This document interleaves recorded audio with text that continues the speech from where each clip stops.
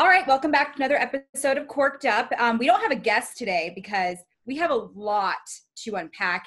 And it was funny because let's introduce ourselves first. Sorry, I'm so excited. I'm Jess. I'm Jessica Kleinschmidt. I'm Rachel Luba. Cheers. And cheers.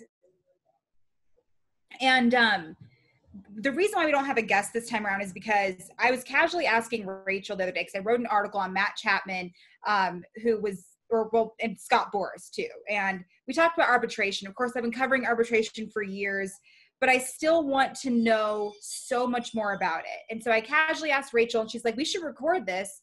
And then it turned into, let's do it on the next podcast. So that's what we're going to talk about today, with our wine word being what, Rachel? It is hashtag arbitration. Yeah, so we know how today's gonna pan out. But before we get into the arbitration stuff, something that happened just last night, we're recording this today on Tuesday, and Fernando Tatis Jr., who is single-handedly making the Padres relevant, he swung for the fences on a 3-0 count while the Padres were up by a lot of runs against the Rays. Yeah, they were up by 7 runs in the 8th inning, I believe, and he hit a grand slam. So naturally, the old men of the world, the old white men of the world, yelled at the clouds, and they were pissed off about it. So for me, I'm gonna play devil's advocate for 1 second only, and I don't agree with it, but I understand why people would be upset. I've never pitched in the bigs before, but I could see why somebody would be peeved if you're swinging for the fences on a 3-0 count and you're up by all these runs. So that's where the controversy sets in. I don't agree with it. I think. Well, and the words, I guess, that Woodward used, right, the manager for the Rangers, was that there's just kind of these unwritten rules. And that's not how he was raised to play. And that's where, like, I get frustrated, because I just feel like it's a microcosm of everything that's wrong with baseball right now. And the fact that and then let's remember, Tatis Jr. then apologizes, basically, right, and said, like, for doing it, and basically says that, they're like, it's a learning experience, and, I guess next time I'll take a pitch. Right. And that kind of makes you think, right? Now we're putting this fear into their eyes. And I respect the unwritten rules. It's me personally, I tried to find a balanced line of old school, respecting that, and embracing the bat flips and stuff like that. And it's difficult because we have people saying this and that. However, Tatis Jr. should not have apologized for. Like I said, he's the reason why the Padres are relevant, and he's so fun. Like, even beyond, like, just in the dugout, he's dancing and he's having fun. He's being flashy and he's, like, sexying up baseball, and he's blinging himself out, and people are making stickers of him because he's so unique looking, and he's a minority, and that's the best part about it all. And we saw a lot of players reacting to it. Trevor Bauer, of course, reacted to it, and people in the media reacted. A lot of players reacted to it, and they were pro what he did. And even Trevor Bauer as a pitcher said it was fine. You know what I mean? So that's interesting. Well, to me, the problem is, I understand. First of all, I am all for bat flips. I am all for, showing emotion out there, because I personally think that's what makes it exciting to watch. So, I understand there's these unwritten rules about, you don't bat flip and things like that, which, I disagree with. I think it's great, and it's great for the game. But if you, want to sit there and, shake your head at a player that bat flips, okay, like, I can understand, I guess, where you're coming from. But I have a problem when you're asking a player to sacrifice an opportunity to help his team win, to, pad his stats, because these things matter. And, a bat flip, whether you bat flip or not, it's never going to impact your contract, or your, how much money you make, your stats, your team winning. It won't. So it's just like this respect thing. So, okay, I can understand the argument, but I have a problem when you're asking a player to, out of respect, just take a pitch. Right. To me, you're going to tell a player who got to where he is being ridiculously an athlete mind full of adrenaline saying, don't take it. Mind you, I covered the A's last week alone. They had a bunch of walk-off scenarios where you need insurance runs in some of these situations, right? Because baseball's fucking weird. If you're down by a few runs, you could easily still lose that game. The Giants blew a lead, a 7-2 lead. And if they didn't have a grand slam in that scenario, what would have happened? Right. That's like a compliment to the opposing team. Like, y'all could come back. Never know. Yeah. I would be offended if I were a pitcher and you're going to sit there because we're down and you're just going to go easy on me. And I think this is like a good kind of segue into, talking about salary arbitration, because to me, when it really bothers me, I was listening this morning to Mad Dog on High Heat, my favorite. I love his takes, but he sat there, he basically, ridiculed Tatis Jr. for what he did, and then said it was a meaningless grand slam. And that bothered me. And that bothered me as an agent, because I have been in salary arbitration negotiations and hearings.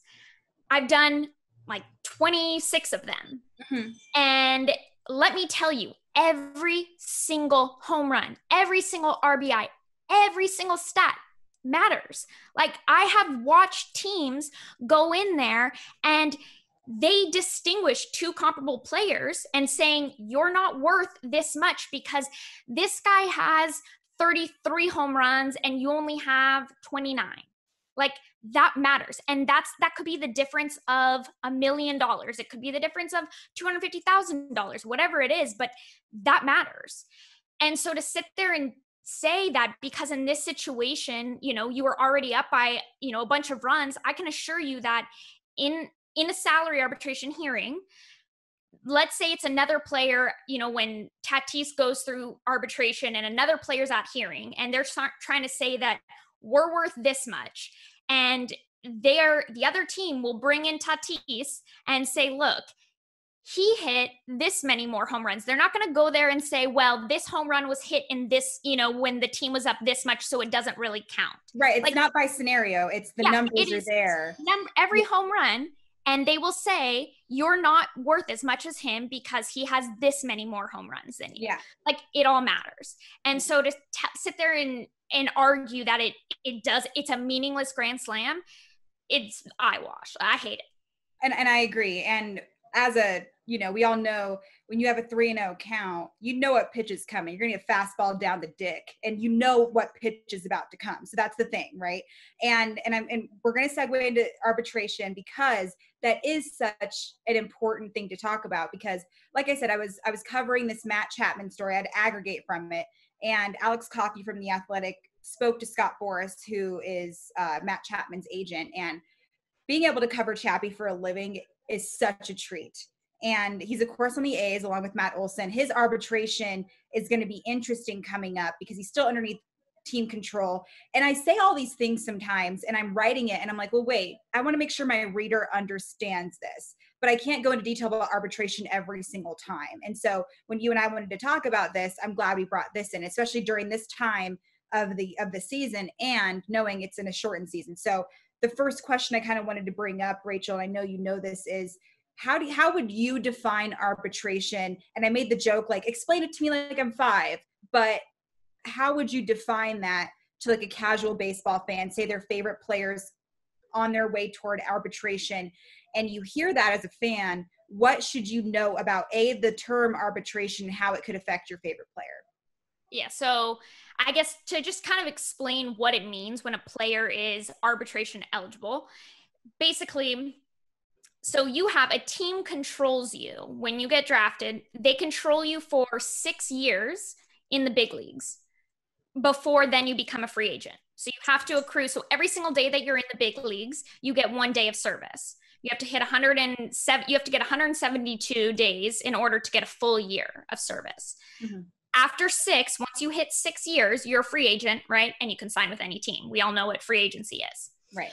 The first 3 years that the team controls you. So when you have less than 3 years of service, so all those days that add up to less than 3, the team gets to unilaterally decide what to pay you. Now, they can literally pay you whatever they want. However, there is a minimum. It's around $560,000 right now. So I would say probably like 99% of guys that have less than 3 years of service are paid the minimum. Sometimes a little more. Like the year before Mookie Betts was an arbitration eligible player, he got like 900,000 because the team, you know, he was really good. And I was going to say, so there's possibilities where, I mean, I'm of course an A's person, where they're like, hey, we respect you, let's add some more money onto that. Yeah, but it's, I mean, you'll never really see it be like even $1 million. Gotcha. It'll just be like, you know, another $1 million though. And even, yeah, but even that is rare. So for the most part, you get about basically the minimum. Yeah. And they can, it's their choice. You have no say, and they own you, and they pay you whatever they want.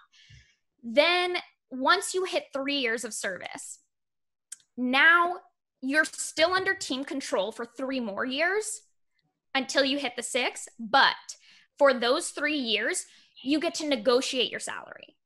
So you get to decide, you get to come to an agreement and prove what you're worth. And so those are your salary arbitration eligible years. So the way that we value players in arbitration is very different than the free agent market. You're still getting them for way under value, like market value, because it's this really complex, kind of stagnant, silly system that we use, but you get to negotiate it. So for those 3 years, you negotiate your salary. However, they still own you. They still control you. You cannot negotiate it with any other team. It's just, so we take, you know, Matt Chapman, he's still owned by the A's, but now they don't get to unilaterally decide what to pay him. For 3 years, he gets to negotiate a salary. Now, every year, it's usually like the second week in January on a Friday at like 1. It's the deadline, the filing deadline. The teams have, and the player have to come to an agreement on the negotiated salary for that year by that deadline. If they don't, they file numbers. They file numbers and they go to hearing. And when you file numbers, you basically, I say, I'm worth this. The team says, we're filing at this number. We're only going to pay you this amount. Let's say it's the difference of, I file at 2 million, you file at, or let's say I file at 3 million, the team files at 1 million. You go to hearing and you put on a case in front of a panel of arbitrators. So there's 3, and you argue why you're worth 3 million, right? I would say my agents and the union are going to say, I'm worth 3 million because look at all these players in the past that were in my position. They were paid that much, and I'm not good. And the team will do the opposite. Then they'll go and make their case about why, no, you look more like these players that are only worth 1 million, or that we're only paid 1 million, and you should be paid, 1 million. And the 3 arbitrators will have 24 hours to decide, and they will return a salary for you. And it's one or the other. There's no in between. They pick one salary. They either pick the team or they pick yours. And when you're making your case, all you have to prove, like for me to say I'm worth 3 million, all I have to do is prove that you take the midpoint. So which would be 2 million, right? That's in between the 1 and the 3. You have to prove that you're worth a penny above 2 million. And all the team has to prove is that you're worth a penny below. They don't actually have to prove you're only worth 1 million, just that you're only a penny either below the midpoint, or you would prove you're a penny above the midpoint. And then the arbitrators they make a decision, either the team or the player. And whichever they decide, it's that salary. So if I filed at 3, if they decide for me, I get paid 3 million. They can't pick anything in between, which is different than hockey, because hockey arbitration, they can pick numbers in between. But they basically make a decision. The panel, the people that are deciding this are, like, the best way I describe it is like your grandma and grandpa. They're labor arbitrators. They've been doing this for years. They don't know baseball very well. They've over the years have learned kind of what ERA is. They understand that, but they're labor arbitrators. So all they know, basically what's important to them is, did you show up for work? Did you do a good job? Like that kind of thing. So I was going to ask that. So beyond just the ERA, the batting average, the numbers, other stuff goes into it because the panel, the numbers aren't everything. So, right. So the weird part about arbitration is, and it confuses people, is we base it off of these very antiquated stats. Like, first of all, I mean, wins and losses still kind of matter. Innings pitched, like the amount of innings that you pitch matters for a panel. So pitcher wins don't matter unless it has to do with arbitration. We're going to go with that. Exactly. Cool. So it matters. So when you say like a starting pitcher qualified, that he had 162 innings at least, because that's enough to qualify for the ERA title. For a hitter, he has to have 502 plate appearances, right, to qualify for a batting title. So that threshold is huge. Like that's a massive distinguisher in the market of these guys. Basically, it means you were a everyday player versus not if you don't hit 502 plate appearances or if you don't have 162 innings. So things like that it's all these old stats that basically front offices do not use at all to actually value players on the open market. But in arbitration, you have to make these kinds of arguments. And that's kind of how, that's how it works, unfortunately. So are some of these things cherry picked? Like, you mentioned wins and stuff. So say, for instance, I'm always thinking about Matt Chapman because you cannot not say he's not one of the best. He's, in my the best defensive third baseman. So you compare him to the Nolan Arenados of the world. Anthony Rendon just got a fat contract. So it's really difficult for me to sit there and think of somebody who's on this panel saying, I'm like, are you crazy? And that's just them saving money? Yeah, so the problem is you can only compare Chapman to if he's going to be a first-time eligible player. You're separated into classes. So there's your first time, your second time, and your third time. And the way it works is it's almost like seniority. The more times you go through, the more service you have, you're worth more. It doesn't matter, even though, we can make an argument that a guy like Aaron Judge or Cody Bellinger was worth more than just some, kind of average player, average hitter going through arbitration for the third time. Chances are the guy going through the third time is going to make more because that's just kind of how you move along in the market. So Matt Chapman can only compare himself to other similar players, basically, that were first-time eligible players as well, and what they got paid. And you usually only want to go like 2 to 3 years back. So you don't want to take a player from, 10 years ago and compare him to a guy from 10 years ago. So you usually try to just do like the most relevant is the guys that are in your current class and what did they get? Got it. And then the second you would go back, if there's no one that's relevant in your class, you take guys from a year before or, 2 or 3, and you make an argument that you're like them. But that's why it's so stagnant, because you're constantly comparing back like a few years. So the market doesn't move because you never have unless you have guys like Mookie who goes to hearing and gets a record-breaking, contract in arbitration because he moves the market, because no player has ever gotten that much before. But those are rare. Like you have to go to hearing and win to move the market usually. So how would it differ between what usually happens in like a 60-game season? It's going to be so different this year, and they're going to have to change. They're going to have to adjust everything. And these players this year, it sucks for them, honestly, because basically all the players this year, whatever they get, it's going to be really hard in future years to use them as comps, like comparable players, because it won't really make sense because we have this weird 60-game season. So it sucks for, future generations, because what if a guy like Chapman could get a really big contract or, do really well in arbitration, and then, a younger guy coming up wants to use that, like he won't be able to use Chapman's contract. The other problem is it's going to just optically, it's going to look like no matter what you do and no matter how you kind of adjust it, at the end of the day, the teams will argue to the panel, look, they only played 60 games though. So like they're not worth this much. And I think that's a good, like, another good thing to touch on is that when in arbitration, the way you get paid based on your prior performance. So what you're going to do next year, completely irrelevant.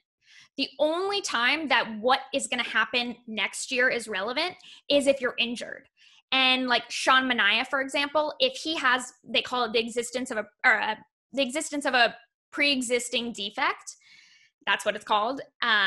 If you have that, meaning like it means you're going to be injured basically to start the next season, that crushes your value a little bit. Like that's taken into consideration. That's like a dark cloud over his head, just always going to be there. Yeah. They probably hardcore use that against him. Right. Well, it's only for the next season. So if for the next season he won't be ready to start, then his value plummets.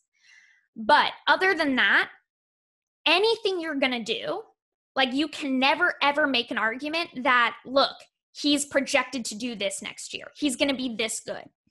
All that matters is what you did the prior year. That's the most important. And then your career matters too. It matters more your first time in arbitration. And then the second time, the biggest thing is like your prior season, which is called your platform year. So that's really what matters. But there are other things that go into it, like, it's one, length and consistency of your career. So how consistent were you? What was your path? Like getting called up, did you get sent down? It really hurts you if you get optioned. That's a big deal.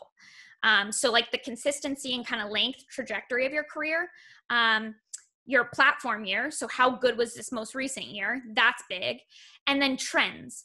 It's really bad if you start off well and finish poorly. Horrible. You would much rather, you want to start work your way up.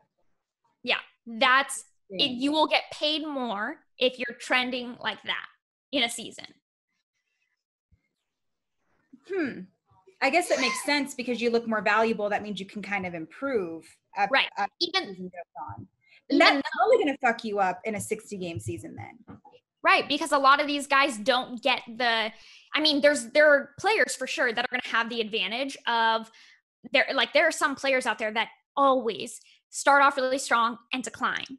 They're going to have the advantage this year of that won't be an issue. Like they'll just, because, they'll probably just play strong through 60 games. However, there are also plenty of players that start off slow and, they heat up and they do really well. And that gives them a big bump in arbitration. And now they're not, they might only have their, the shittier performance to kind of go off of. So it's going to mess it up in a lot of ways. The other thing is like, if you're the team, you're going to make the argument, look, like he was great, but at the end of the day, we can't pay him like, we paid Mookie Betts or something because he only played 60 games and, that's the reality of it. So he still wasn't as valuable as what Mookie was, but then it's going to matter. So let's say he gets paid, let's say $2 million, I'm just throwing out numbers, less than what Mookie got when he was a first time. Then for his second time, you have to take the starting point of the salary where you came from the year before. So that matters. So if you're coming from 2 million less, it's a lot harder to even catch up to Mookie your second year because you're coming from 2 million below. And so the higher you get up in the salary structure is what we call it, the bigger the raises for the same caliber of performance. So if you have two guys who have the exact same performance, but one guy is coming from $1 million and one guy is coming from 5 million, the guy from 5 million will get a bigger raise like the next year compared to the 1 million, which is like weird, but. So one scenario that I've always been curious about is when a player gets DFA'd, whether they want to perhaps get, I guess, demoted down to AAA or elect for free agency, those scenarios.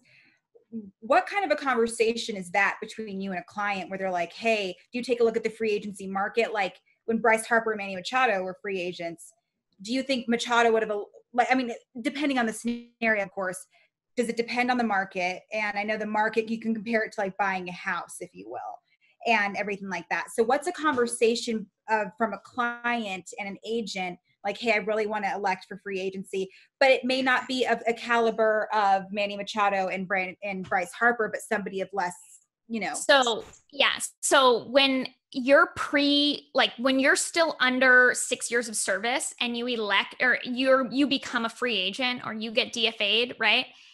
It is not the same at all as being a true free agent. Because here's the thing. What it means is the team, you weren't even valuable and you weren't as valuable as what the team would have to pay you in salary arb, because the way the salary arbitration like works is you can't really you can only get a pay cut of, it's like 20% of your salary from the prior year. That's all they are allowed to do. So even if you don't pitch let's say you don't pitch a single inning, or you don't take a single, you don't have a single plate appearance, you will usually get the exact same salary you got the year before. It's very, very rare ever, unless maybe you didn't pitch at all or you didn't play at all, and then you were going to be injured for the next year. There's a chance you might get a 20% pay cut. But other than that, you're going to have to get at least the same, if not a slight raise. So what it means is if they DFA'd you, or if they choose, there's the tender deadline, which is usually in the like 1st or 2nd of December. Where they ask you about tenders. I love the tenders. Yes. So the tender deadline is basically, right, they control you for, like I said, 6 years.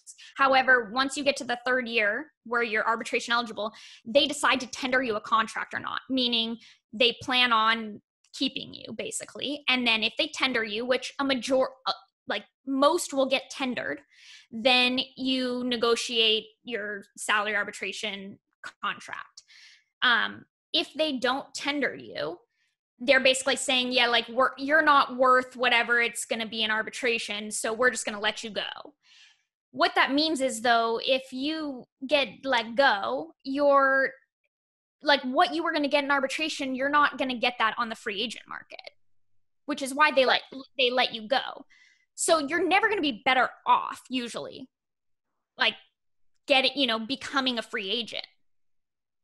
Yeah. And I think of a scenario like a Blake Trinan when it happened with the A's, and he was non-tender, which was kind of surprising. But it was a thing, he was declining toward the end of his contract, and he hit the free agency market and he ended up with the Dodgers.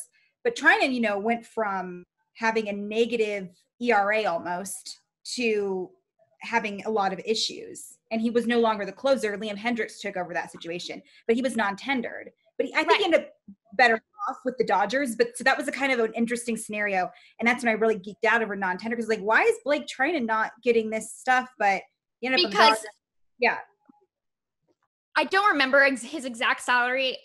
I did help. I know in his arbitration case when he won, because he won it the year before this last year, right? So I don't remember exactly what his salary was, but basically the A's looked at it and they were like, okay, from wherever he was in the market, what they paid him the year before, they would have to increase it a little bit. But he was just, maybe they didn't see any value in him. Like they didn't think he was at all valuable enough to pay him anywhere around that, right? So instead, they just non-tendered him. And so now he signs a contract, but with the Dodgers. The Dodgers, what he got with the Dodgers was probably less than what he would have gotten in arbitration. Or it was just that maybe it was right around the same, but the A's were just like, for us, for our team, we have enough players. We have guys like Liam Hendriks who can close for cheaper. Yeah, and Diekman was coming back too. So exactly. I get that. Yeah. So it's, if they have, it happens a lot of times. Sometimes it doesn't mean that the player isn't as valuable, but what happens is sometimes teams have younger guys that are still at the minimum that are going to be cheaper that can do the same job. So they'll just say, we don't want to pay. We already have 2 guys who can do your job who are only making $550,000. So we're going to non-tender you, and you might make someone will pay you what you're worth in arbitration. Another team will, but they just don't think it's worth it because they have guys for cheaper who could do it. It's like Moneyball. Yes, exactly. That's so cool. But it makes sense because I mean, I hate the term value because obviously I'm emotional about it, but that doesn't mean they don't value you monetarily. It's a different scenario because when you attach a money to it, it doesn't necessarily mean you're not valued. It's just monetarily. The problem, so as an agent, the reason I hate arbitration, I don't think the process is bad, where you negotiate a salary and all of that. But the reason I don't like it, I don't like how we have to value players. I don't like that some of our best players, some of the best talent that we have on the diamond are making the minimum. And then once they start to get more expensive, then they just get rid of them and they're like, well, we don't want to pay you anymore. And because we'll just get the younger talent for cheaper, which is why I think, you should value these guys closer to their true market value, or let them become free agents and go on the open market when they're younger and don't control them for so many years. Yeah, obviously like just the team that I cover, it's just so interesting to think about. And your team is notorious for not wanting to pay. Yeah. And so, and the reason why I like that is because I have learned so much over the years from it. And so when I do see the Blake Trinan situation, I was like, he got like a pretty good amount of money with the Dodgers, but that was still a little bit too much than what the A's are willing to pay. So it's just interesting from that. Right, because the A's looked at it and they were like, if Diekman's coming back, we have Liam Hendriks, they're going to be cheaper. Why would we pay? And, if Trinan was declining that season, why would we pay that much? And the A's they're one of those teams, the Rays as well, that they don't want to pay if they don't have to.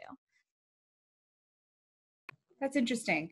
Now, these negotiation scenarios, these hearings, what's a hearing like in those, like from when you walk in? Because I know it's like crack for you. You love that. But what's it like when you walk in there from when you leave? Yeah. So you walk in and there's like, I don't know, 20, 30 people in this. They're in hotel. Like it's in a hotel. You live in this hotel for like a month, at least when I was at the union, because you're doing every single case. And you walk in, everyone shakes hands. You go, it's like you do the line of the handshake. What are they going to do this year? Are they going to stand 6 feet apart? Oh, I don't know. Yeah, probably. But so you do the handshake. It was always awkward for me because guys didn't know if they should like hug me or not because I was a girl. So that part was always weird. I would make it so uncomfortable I'd like run up to you and jump on you and then walk away and then just leave. Yeah. So you have the team comes in. A lot of times the team, it's like they have 1 or 2 representatives for the team. Then you have the LRD, which is the labor relations department. They are the lawyers at the commissioner's office. So they oversee all the teams in arbitration, and the union oversees all the players in arbitration. And they very much control what's happening, both sides. Whereas the free agent market, it's supposed to be a free market. No one's supposed to control anything. But arbitration is very different. So you walk in, so you have the LRD, so the commissioner's office, you have the teams, you have the player is there. The player is there personally. You have your agent there, and you have the union there. And then you have the 3 panelists that are on the case. And there's like a pool of 30 or whatever that we set up the schedules, like the union, the commissioner's office, and it's a whole thing about the panelists that you have. But you have 3 panelists. You go, you do the whole handshake, then everyone sits down at a conference table. The panelists are on the head of the table, all 3 of them. Then the player is sitting closest to them on one side, and then the agent and the MLBPA. Then you have the team on the other side and the LRD, so the commissioner's office. The judges do, or the panelists do their little intro. Everyone's been through it, though, on at least the commissioner's office and the MLBPA. Like, you've heard it a million times. They do the intro, and then you swap books of, like, your exhibits of your case. And then when you do that, basically more than half the room gets up and leaves. So it'll be like the commissioner's office gets up and leaves. The MLBPA will get up and leave, and they go back to their offices in the hotel, and they go back to their offices and start picking apart your case, the other side's case, and creating their rebuttal. While that's going on, the player goes first, and they have an hour to give their argument. The player actually speak, or do they have a representative? They have their agent or like an attorney that will do it for them. So, and the player just has to sit there, and we have to give them all the. But they have the right, the opportunity. If they wanted to speak for themselves, would they do it? Yeah, it's usually the only time, like it's happened a few times where sometimes the team will say that they're injured, they have the existence or pre-existing defect, and we will have under oath, we'll like swear in the player, and they will testify that they are healthy and that there is no, injury. That's yeah. So that's the only time they will speak, but we have to give them like the whole rundown of, you can't dip in the hearing. You need to wear a suit. You have to look engaged. We've had players like fall asleep in the middle, which you lost me at not having a lipper in. I'm like, no, I'm not doing it. No. Yeah, you gotta have the nicotine gum or whatever. Yeah. But so you'd be surprised some of the things that we have to tell. But you want the player to understand that you want the panelists. They're sitting right next to the panelists. You want the panelists to feel like this is important to you. This matters. Like, you care about this. If you fall asleep in the middle, they're like, "What are we doing?" Like, you don't care. Fallen asleep before. Mm-hmm. Yeah. So anyways, the player gives their argument for an hour. There's a 5-minute break. Then the team goes. Then the team gives their argument for an hour. Then you get up and everyone takes a break for 30 minutes. And everyone goes back to their respective offices. But the MLB, like the commissioner's office and the union, were already working this entire time creating a rebuttal. So you go back, you have a 30-minute break, and then you resume back in the room, and now everybody's back in there. The MLBPA, the commissioner's office, and now you do rebuttal. And the rebuttal is basically saying, so now you have 30 minutes, each side has 30 minutes to give their rebuttal. And the MLBPA is going to make the argument, or like the player side, why the team's comparable players that they used are not relevant. And that that their universe that they created is not the accurate universe to basically value this player in. And then you have the other side. The other side will give the same thing. They'll give their argument of why yours is not relevant. And then after that, basically so then they do their rebuttal, and then it's over.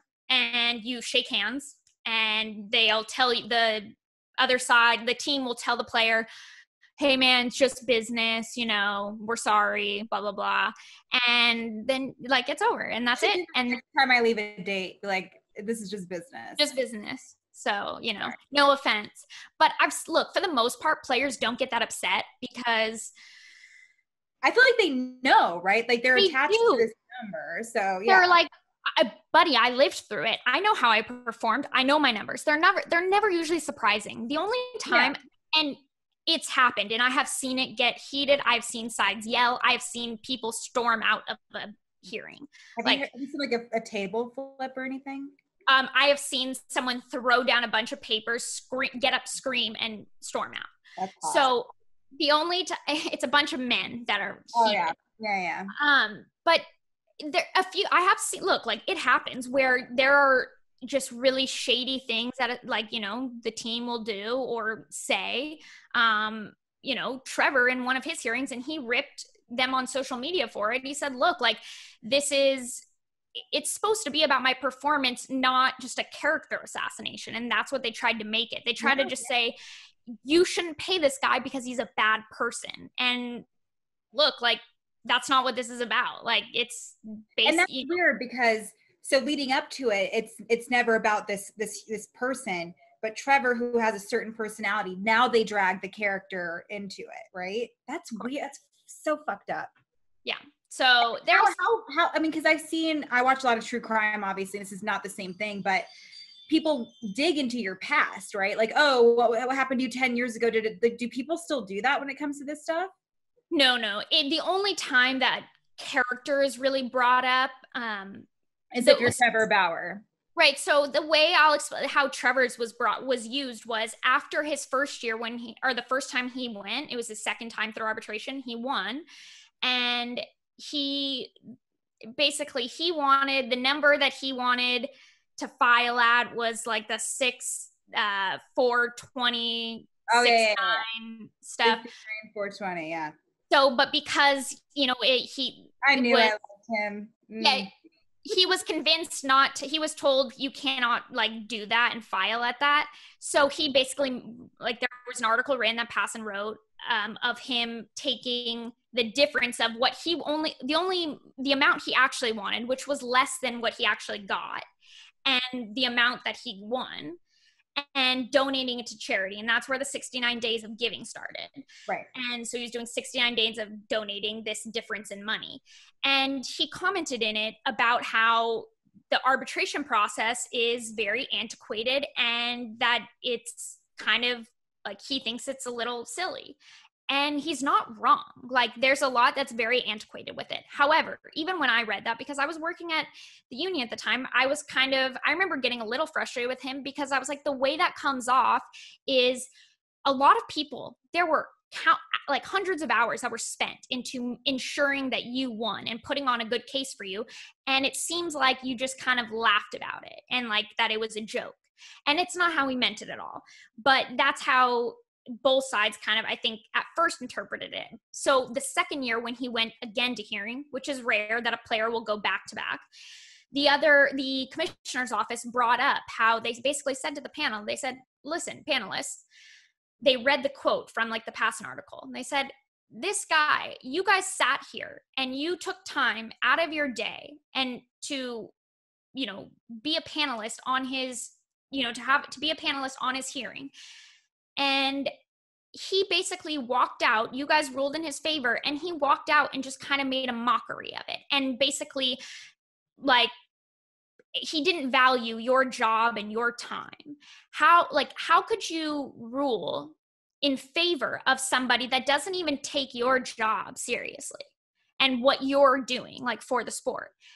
And they tried to basically just use it as a way of like, it doesn't matter what his numbers say and what his value is. You can't rule for him because, he didn't take, this process seriously.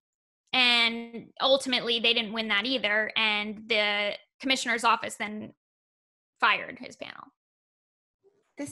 I'm learning. This is like, I'm not even kidding. I'm not exaggerating. I'm learning so much. It's probably my favorite episode. I could talk forever about it, but I love it because I feel like I need to know more about it. That's why I asked you. I was like, I was reading over the Boris information. I was like, this is interesting. And I am not exaggerating when I say I would do anything for Matt Chapman. So when I was reading some of that stuff, I was like, I hope I want to understand it more. And I want to teach people like, this is not only just what he's worth and everything like that, but I also know Boris was trending because of everything that was happening with Trevor's vlog and everything. So it was it's super interesting. And so obviously, like, we know how clients are, but my question is just because like I'm so rare where I make the joke, like, chicks dig the long ball, cool, home runs are cool, but I'm a sucker for like a mid infielder who's phenomenal on defense.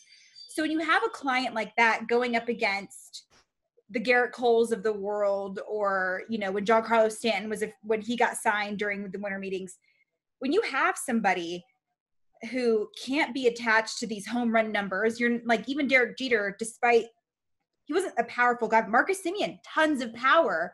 and you have these, and Marcus is on his way to reaching free agency. How do you deal with a mid infielder compared to what these pitchers and what the Bryce Harpers of the world are getting?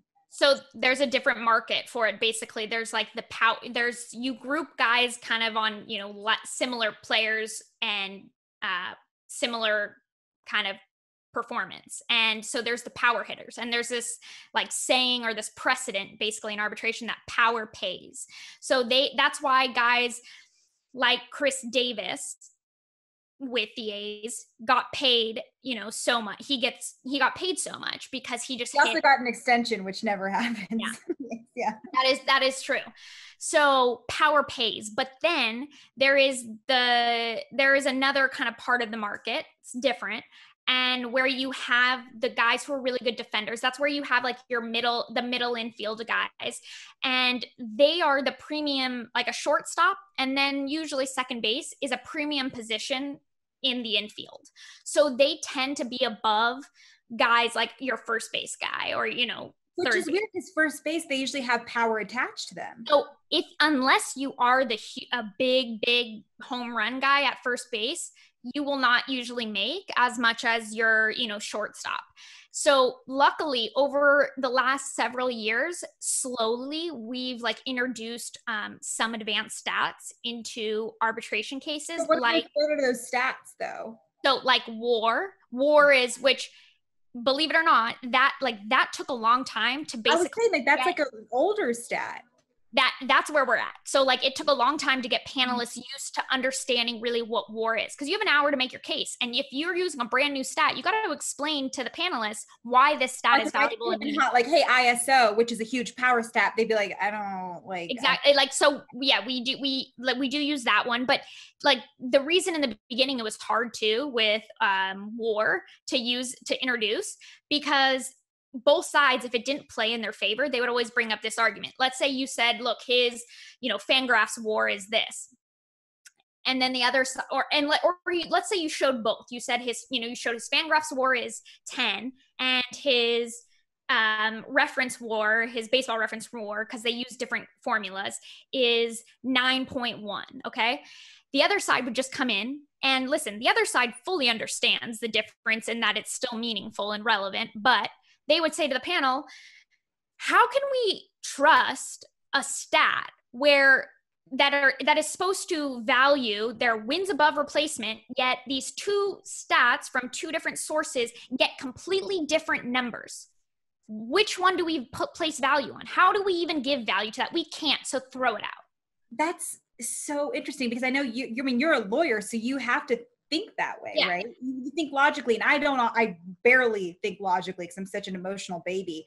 But that's what's cool about it, is like you have to have the people that a spade, right? Like this is what it is. Right.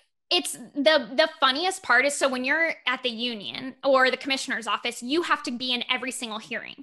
So when I was there and we had 22 hearings, which was the record number, they've never had more than that in a season. So we did 2 a day. So for 3 weeks straight, we would do 2 hearings back to back a day. It was the most exhausting 3 weeks of my life. But you would sit in there, and one side, like the commissioner's office would sit there and tell the panelists that, the arbitration, there is precedent set here that, saves matter. They're the premium, the premium stat to have, and ERA means nothing as a relief pitcher, nothing. And they will tell you, like, this has been, set, and this has been made clear in past hearings, and blah, blah, blah. And then all the dudes in my mentions, I hope they hear this. Really do. Oh yeah. But then 3 hours later in the next hearing, because remember you have different panelists, the commissioner's office will come in and say, everybody knows it's been made clear in arbitration that ERA matters. And we know that. And saves, yeah, they're great. But if you don't have the ERA, like, you cannot make above this amount. And it's just funny because, like, both sides, the other people, like with the MLBPA and the commissioner's office, like, you'll just be like looking at them and both sides know you just made the exact opposite argument 3 hours ago. but you have to play the game. And so you just go back and forth for 3 weeks where it's like in the morning you make one argument and you're passionate about it and you say it with conviction. And 3 hours later, you know, in the next hearing, you make the exact opposite argument with conviction. And it's just, it's like funny because. Yeah. I mean, and I get that because like mama has mood swings, but like, you know, it's just kind of like from that perspective. That's so cool. I love this episode. This is like my favorite, but I'm like a nerd about this shit. I think it's so cool. Huh. Well, anyone in your mentions, if they're confused about relief pitchers and what matters in arbitration, the only thing that, or the one thing that everyone, both sides love to argue is that saves are the premium stat. So the way that baseball is happening when starters don't get past 5 innings, would that hurt or benefit a reliever? So innings, basically, like the way the bullpen, there's like this infamous bullpen pyramid, how you value like bullpens and players that like relief pitchers. The guys that are the middle relievers are paid the least. The long innings. Those are the unsung heroes too, for the record. Yeah. And then you have the setup guys, the ones with a lot of holds. Those guys are like right above it. And then the closers are the top.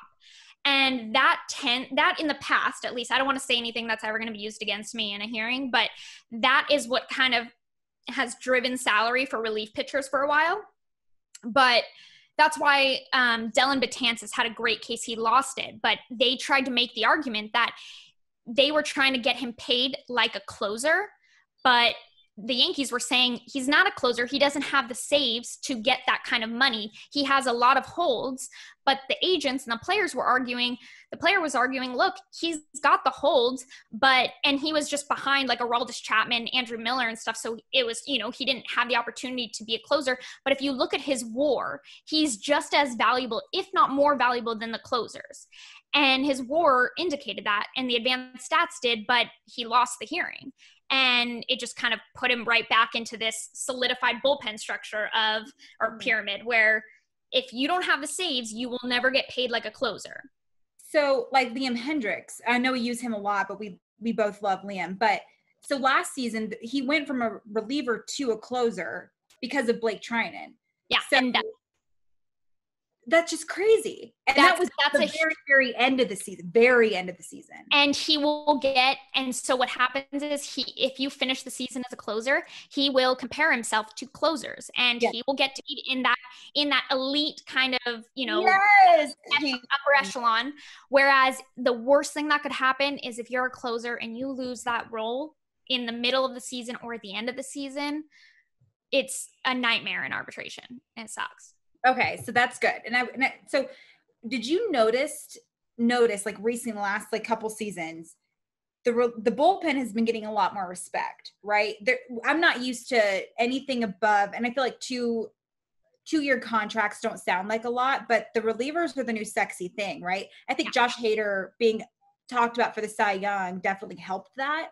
So can you see that trend kind of going up with relievers are becoming the new thing? And that it's obviously because the game's changing, right? I'm old enough to remember where a guy pitched a full 9 innings. Right.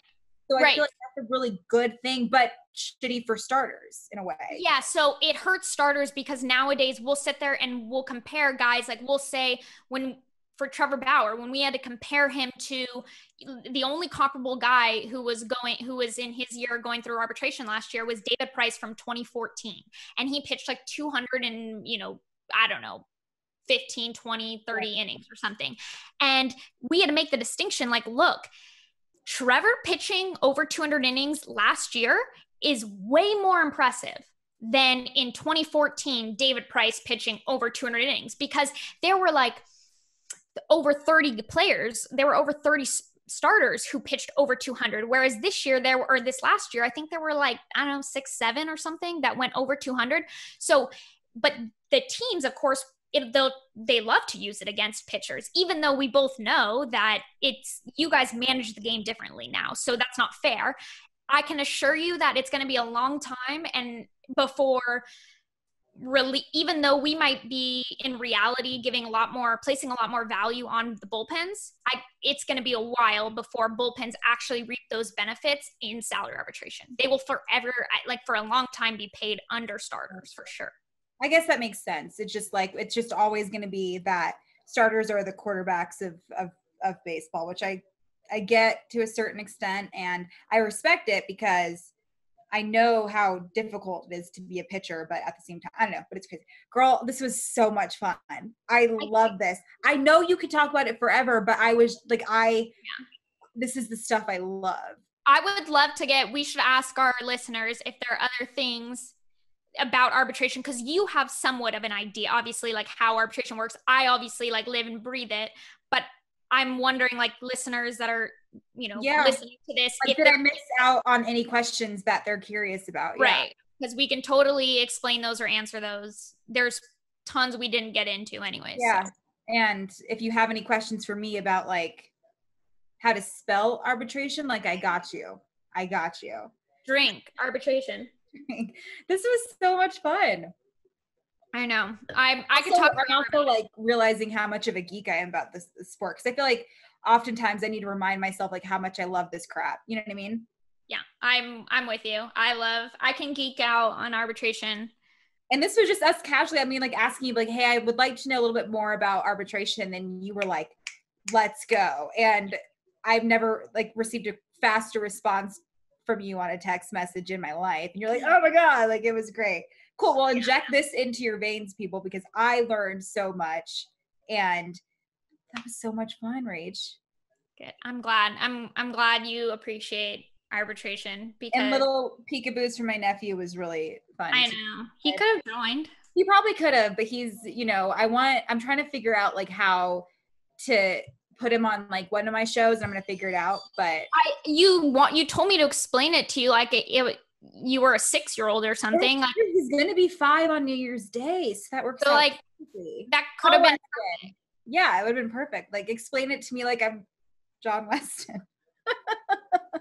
All right. Well, thanks for joining us on this episode of Cork'd Up. And oh my gosh, I'm so excited for this one. And like I said, like genuinely, we've had like Delano DeShields on here, and I fell in love with him, but like this is my favorite episode. He was on your banana boat. He was on my banana boat, and I would never disrespect somebody on my banana boat. So, but like you also were, so we're still in the running for that. So cheers to this episode of Cork'd Up, and we will see you next time. Cheers.